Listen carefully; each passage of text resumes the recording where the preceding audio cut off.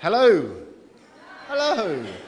I'm Dan. I'm from Innocent. I'm going to be taking you through this evening. It is the final session of our Innocent Inspires evenings. Number 5, saving the most important and mysterious till last. So creativity. And the question on our lips tonight is, where do good ideas come from? That train, probably, that's rumbling in the background. We've got 5 amazing sets of people to show you, I don't know, some completely different ideas tonight. I'm not even going to bother trying to explain what they all are, because 1, hopefully you've had a little read about them, and 2, they will do a much better job than I could of telling you what it is they think and how they do what they do. So we'll get to those people shortly. And actually, after this bit, we've got something pretty special happening on these microphones. We were thinking that there were 2 people who were going to engage in the art of flute boxing, but now there are 4 people, and it will include poetry. So I have absolutely no idea how that's going to work. But the gents, Nathan and Biscuit and his friends, tell us that it's going to be magic. So that's coming up in a sec. I thought it would be relevant, seeing as it's an Innocent event and we're talking about creativity, to talk about Innocent and creativity. My job at Innocent is I'm the head of creative things. So I've been Innocent since we started the business in 1999. So how Innocent looks and how Innocent sounds is, to a greater or lesser extent, my fault. So blame me or love me, as you wish. It definitely was. There was more laughing than loving there.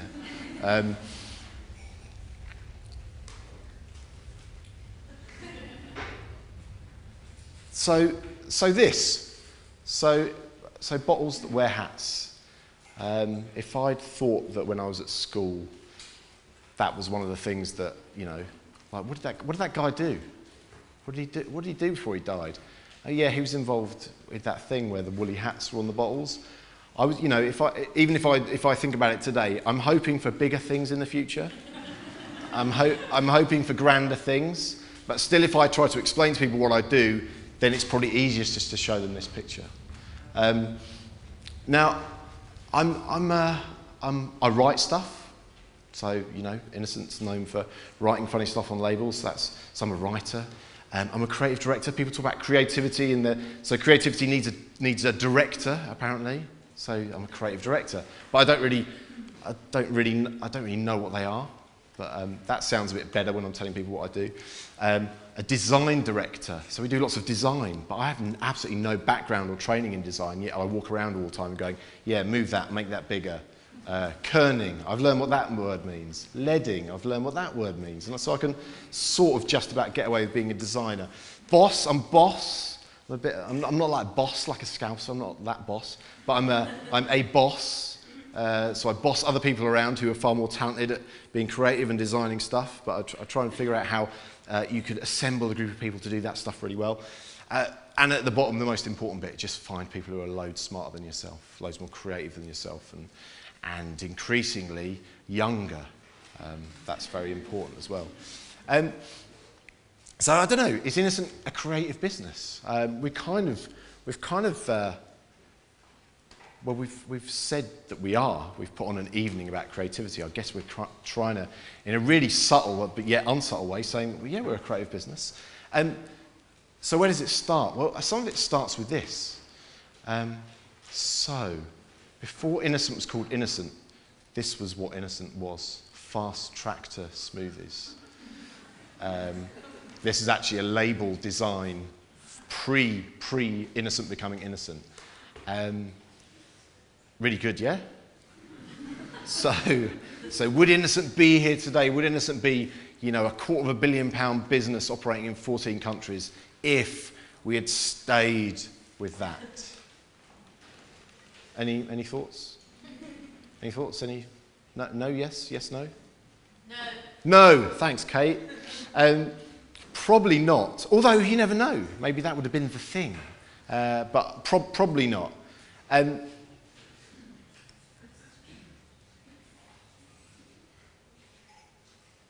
Yeah, come on. You see what I'm doing? Man with the computer, you got it there? Yeah, good. This, you won't be able to read this, but this is probably the most creative thing we've ever done. It's a spreadsheet. It's a spreadsheet from 1999. This is how we chose the name Innocent. So you'll see down the left this list of names that we got from a thesaurus, because this is just about pre-internet. So I had to actually look in a book and get these names out of a thesaurus. And there are some terrible names there. There's like Love Apple and Hula Hula and Bambino and all these names that probably wouldn't have worked. But hidden away in there is Innocent. And it was chosen on this bad set of criteria. And luckily, Innocent was the name we chose. And, you know, I think if you think about creativity and the way it works, it's a set of all these little decisions and accidents that happen. And they just, I don't know, they either turn out right or wrong. But choosing Innocent was a great accident for us that meant that good things happened afterwards. And I guess where some of that stuff appears and became apparent was on the side of a bottle, written there, hidden away, little stories about rubbish, just about the stuff that normal people think about every day. And I think if people talk about Innocent being creative, maybe that's what they're referring to, the fact that we talk to people in a language that seems natural and human, and not forced and not of a business. So, this question, right? And I know the whole evening is based around answering this question, but I thought I'd just get it out of the way and answer it for you. Because although I'd like to rely on these guys to be able to answer it, I haven't heard what they're going to say, and maybe it's not going to happen. So I thought I'd have a go myself. And it's I guess it's quite personal, right? It's where do I think the ideas have come from for Innocent, and ultimately where have they come from for me? So this is going to be quick. I'm going to try and whiz through this, and some of it might not make any sense, but I think that's okay. So some of it comes from the people you hang around with. So both these blokes are called Richard. One is Richard on the left, and one is called Richard on the right. Richard on the left was one of the chaps who started Innocent. So an old friend from university, and when I sit in a room with him, we have good ideas together. And I've tried sitting in rooms with lots of other people, and it always works differently. But I know that when we started Innocent, I used to sit in a room with him, we would be able to come up with really stupid ideas together. And quite importantly, as a founder, he was allowed to say, yeah, let's do that as well. So that really helped. Richard on the right worked and still works at an advertising agency, and he'd already had lots of ideas for other people. And I used to just take my really rubbish early ideas to him and go, what do you think of that? And he used to say, that's shit. And that was really important as well, because without him, I would have thought maybe that all my ideas were good, and I needed an editor or a coach or a guide. So so having friends who will help you, I think, is really important. Get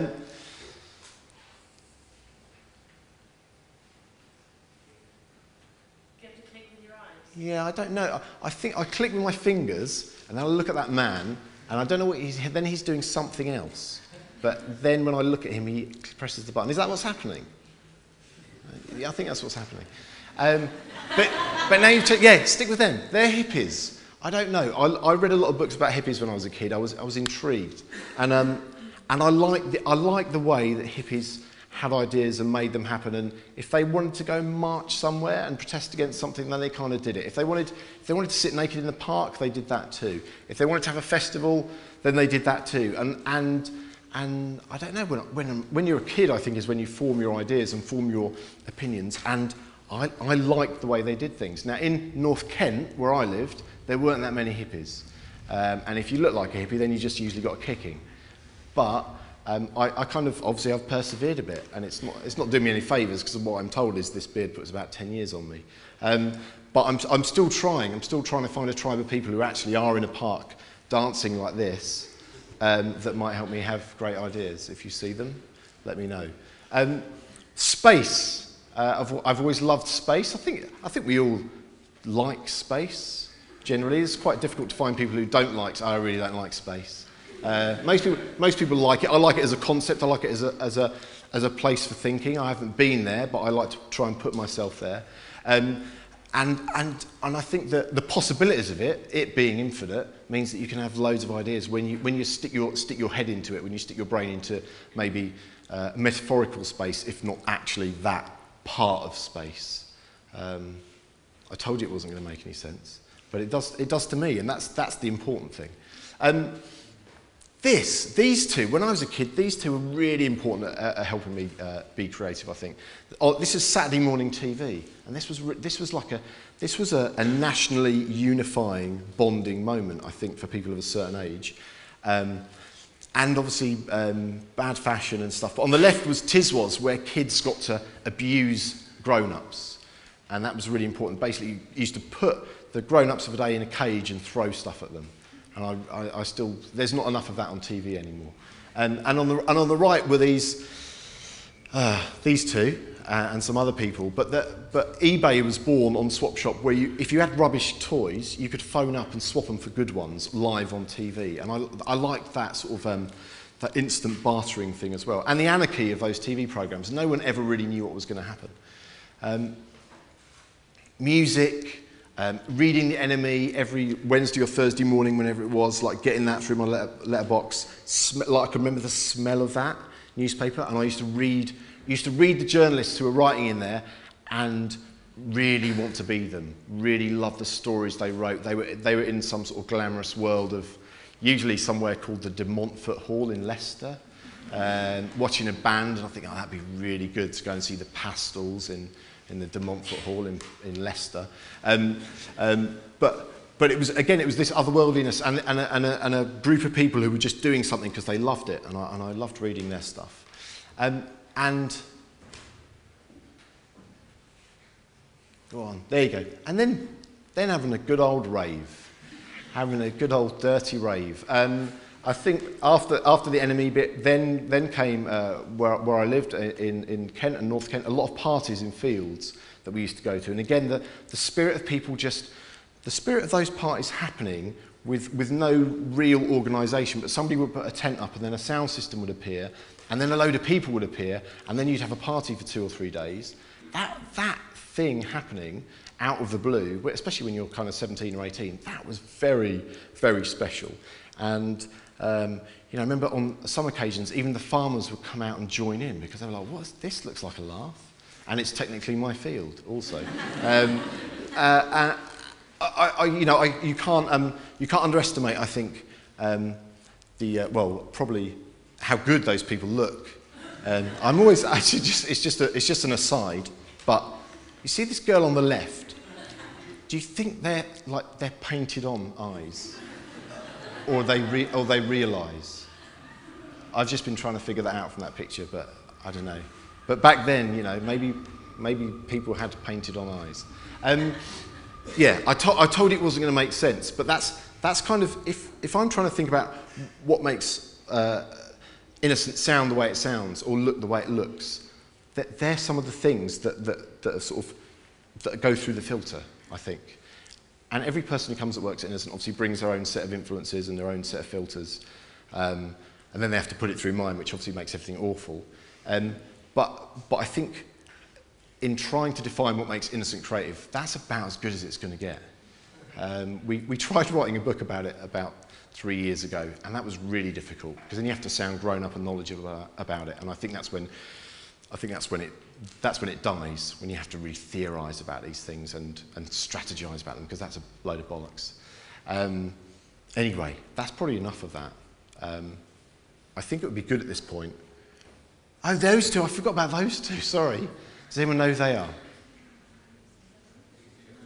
Pete and Dud as Derek and Clive. So when Pete and Dud were too drunk to be Pete and Dud, they turned into Derek and Clive. And then it just got really rude. And so that's the naughty end of things. Have anyone heard Derek and Clive tapes? Have you heard them? They're really, really sweary and disgusting. It's probably not a good thing to... This is on film, right, about Innocent? Okay. We'll take that bit out later. Well, this will lead us into the music nicely. So, you know who these people are? You know who these people are? The Beastie Boys. But the looming figure in the background is the one I'm interested in. So it's this man now. So that's Rick Rubin, right? That's Rick Rubin, the world's most successful record producer. The thing I like about Rick Rubin is, apart from basically discovering LL Cool J and the Beastie Boys and reinventing Johnny Cash and producing Adele's album and Kanye West's last album, he's the world's greatest record producer, and he still doesn't know how to operate the machinery, the boards, the tools of his trade, and I'm in awe of that. How has he made it from there, from New York, from his dorm room, making the Beastie Boys' first album, to paddle boarding off of Malibu, which is, I believe, what he does now, running Columbia Records until a couple of years ago, and still doesn't really know how to operate the machine, but he does it better than anyone else somehow, and I've got a lot of respect for that still myself, not knowing what I'm doing as well. So from Rick Rubin to that again, we go back to space. I want to introduce now some men who are standing in that archway, which means you have to look at them. Nathan Flukebox Lee and Biscuit, and a couple of mystery chaps they brought with them, who are going to do something now that I don't think any of the rest of us can do. I'm not even going to bother explaining what it is, because they're going to show you. Thank you, Nathan. No, nice one. Off you go.